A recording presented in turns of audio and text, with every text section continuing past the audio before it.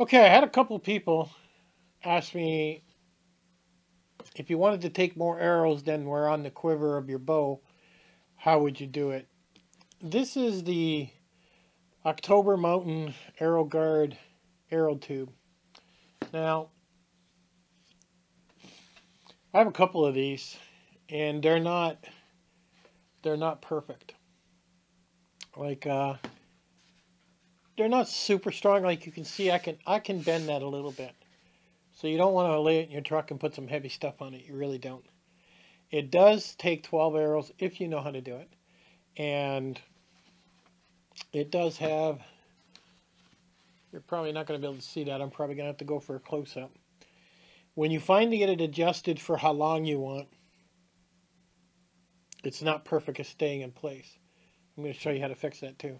It does come with a strap, so you could use it as an arrow quiver across your back, or normally if I am going to take this, I would shove it in the side of my pack and bring it in. Now, a lot of guys will use these, if they're going in for, say, and normally it's done for elk.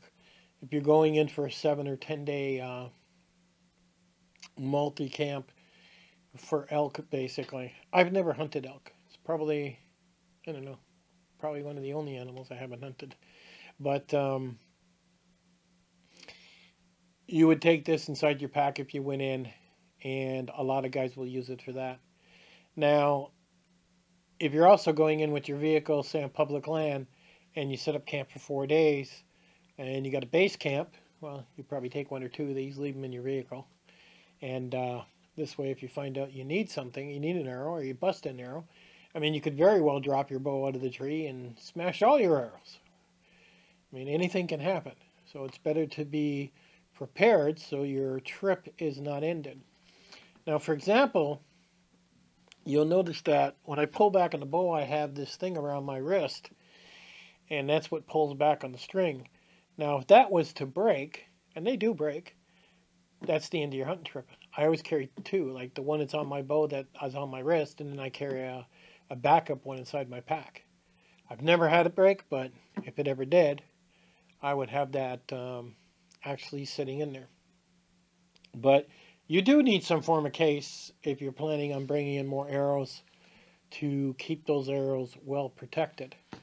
Now, since you're away, before I bring this in close, okay, you'll see when I pull this out how that's designed and holds those arrows in there. And it comes with these rubber things that you snap your arrows into. So it's pretty tight. There's no rattle. Now, some people reported in reviews that it would bounce around a little bit like this. You probably need to cut a small piece of foam to put in the bottom so your arrows would sit in the foam, and a small piece of foam in the top, and then you won't get into that rattle, and it'll give it a little bit more cushion. So you do got to do a little modding if you buy this, and it just seems to be the way of hunting, believe it or not. Even when you buy something, whether it's a tree stand or whatever it is, you're always modding. You're always trying to figure out, well, when I put that down, it bangs. So can I put some insulating tape there? Can I use some hockey tape? I mean, you're always trying to remove sound. It's something you constantly fight with. So let me bring you in close with this October Mountain Arrow Guard, and I'll show you how to actually use it, because it took me a little while to figure this out. It wasn't something I picked up in 2 minutes and I was ready to go. It was very confusing. I would say it took me a good half an hour. I played with it until I got it. So I'll show you how to put your arrows in, and I'll show you how to get the distance with this thing, and some of the mods and hacks that you're probably gonna do. So let's go in for a close-up. All right, this October Mountain Arrow Guard is pretty impressive. I've got black gloves on because, and somebody's going to ask, because I wrestle with my German Shepherd all the time, and she just marks me up like crazy. So let's notice a couple things about this first, okay? Over here, there's an arrow going left and an arrow going down.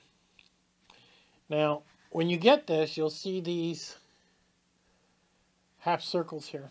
I'm going to twist it, and you'll notice, okay, I need to take the lid off for you to see this. You'll notice when I push up, it goes, you know, the arrows come out, so it has to be longer, right? When I pull down. Now when you get it where you want, you got to give it a twist toward these half moons. And if it doesn't go, move it up a bit until you get, oh, wrong way. Until you get that spot. And you notice how, there it is, it finally moved. You notice that wasn't so easy. You got to move it up and down until it slides into these things. Now, this can still find its way back, right? Now, what I would suggest, take duct tape, electrical tape, and just tape this here. So that way it never moves. And now you've actually got some electrical tape in case of survival. Now, what's really kind of wacky with this thing is they want to put their brand somewhere on it, right? So they put this plastic lid on it with their sticker on the inside. This is how they brand it. And I was like, this was so stupid. Like, it really, if you find anything really dumb about this, it's this. And you, even if you take the sticker out, you're not going to get nothing in there. I don't know, maybe some char cloth, maybe a thing to clean your lenses. I don't know. You might get something if you want to yank that out. That's for sure. Now, like I said, when you pull this out, now, the biggest thing to getting 12 arrows in this thing, okay, is making sure you go back and forth.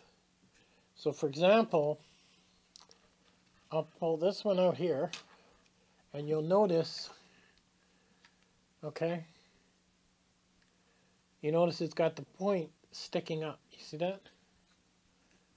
And the next one is going to be the feathers sticking up. You see that? And that's the way you got to do it. You got to do point up, feathers up, point up, feathers up, point up, feathers up, and basically go back and forth with this October Mountain arrow holder. And if you do that, then you'll get them all 12 arrows inside this thing. Now understand, I got target points on here. You don't want to put broadheads on here. You can even leave the target points off. But you want to make sure that you have your broadheads kept in a separate package and you're putting these in with the target heads or without the target heads. It's your choice. Now when you're done, make sure you go through and check all your feathers. Make sure they're not crumpled up. Like this one here is crumpled up. You see that? Make sure you give them a twist and get them out of that crumpleness, all right? This one's crumpled too. And this is what you're doing. Now, then, check your other side of your feathers and make sure they're not crumpled up. And there you go. So now we got 12 arrows ready to take with us. And like I said, you can put a piece of foam in the bottom, piece of foam in the top. Electrical tape this or duct tape this around the side there. And you're pretty much ready to go. Now, the October Mountain arrow holder, you have to unloosen the strap when you get it to expand it. If you don't unloosen that strap, you're not going to be able to expand it. So there's a little bit of a review, also a tutorial on how to use it. And if you happen to own it and come across this video, you're probably going to be like, oh my God, I just saved you 30 minutes of trying to figure it out. But like I said, this ain't super thick. I mean, this piece up here where it sticks out is half the protection to the rest. This is a little thicker because we got more to it. But it's not super hard or anything. So yes, it will protect your arrows. Just don't throw heavy stuff on it. and make sure you got it separate from everything else, and you'll probably be okay. And for the price and for what it does, as far as I'm concerned, it's well worth it. Could they improve it? Sure they could. Um, but it is what it is. A lot of people I've seen in the reviews were like, it only holds 6 arrows. They didn't understand you put your arrows back and forth. A few people couldn't figure out how to extend it. They probably gave it 10 minutes and said they gave up. It took me a while to figure it out. And so if you know what you're doing, well, I just saved you half an hour. You're going to be able to do it in 5 minutes now. So there's a quick review on the October Mountain arrow holder. And I'll catch you guys on the next one.